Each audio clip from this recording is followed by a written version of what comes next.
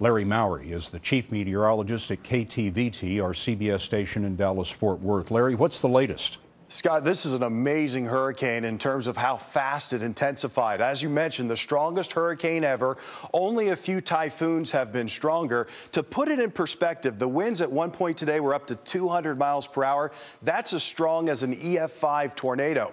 And here's the thing, it went from a Category 1 to a Category 5 hurricane in just 28 hours. It's almost making landfall right now. Winds are at 190 miles per hour. The pressure's gone up a bit, but Scott, this is still a very dangerous storm. And it's a big storm, Larry. What is the effect likely to be in the United States? Well, the moisture here from Patricia will head our way, and I want to show you the track of Patricia. Now, it will make landfall in the next couple of hours, and then once it hits the mountains of Mexico, it'll start to fall apart. But this is really wound up, so the leftover circulation will track into South Texas Saturday, into Sunday, then into the southeast as we head into Monday.